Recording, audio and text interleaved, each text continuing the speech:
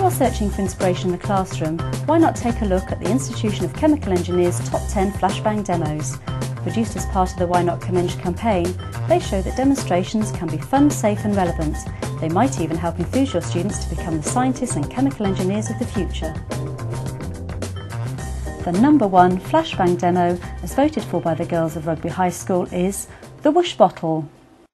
For this demonstration you will need 2 500ml beakers, a spill attached to a ruler, 40ml of Propan 2-ol, a 25-litre water bottle.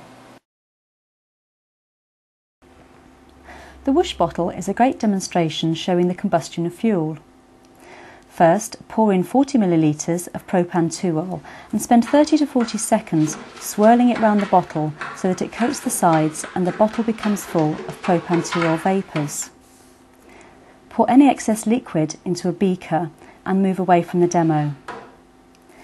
Place the end of a lit spill in the rim of the bottle and stand back.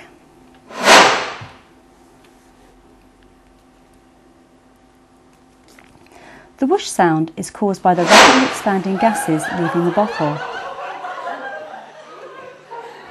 After the demonstration, if you touch the bottle, you can feel how warm it is. This is because it is an exothermic reaction.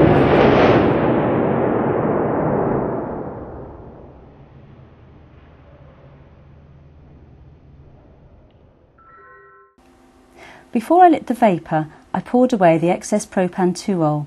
But as you can see, a liquid has formed in the bottom of the bottle. This is a suspension of carbon particles in water, the products of combustion.